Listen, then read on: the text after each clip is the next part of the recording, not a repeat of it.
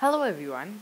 I want to tell you a story of a man who found a cocoon of a butterfly. One day, a small opening appeared. He sat and watched the butterfly for several hours as it struggled to force its body through that little hole.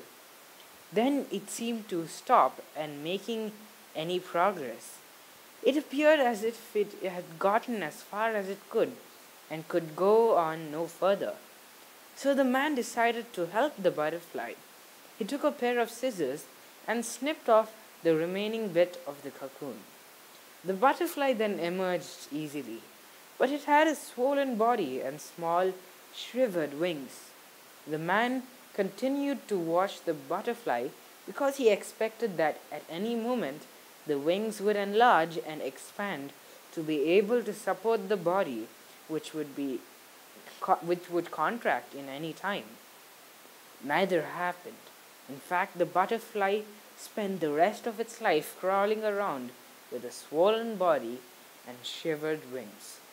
It never was able to fly.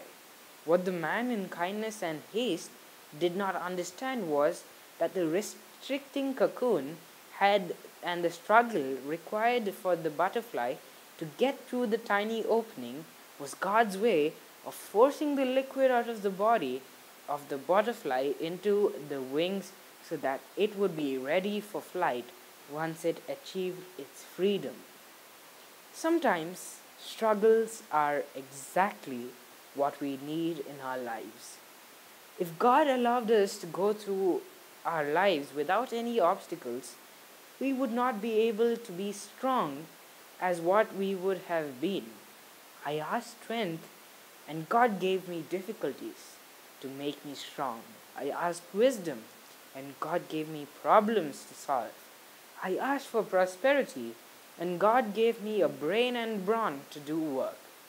I asked for courage, and God gave me danger to overcome. I asked for love, and God gave me troubled people to help. I asked for favors, and God gave me opportunities.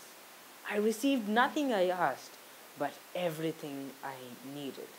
The Bible says in Jeremiah 29:11, "For I know the thoughts that I think toward you, saith the Lord, thoughts of peace and not of evil, to give you an expected end."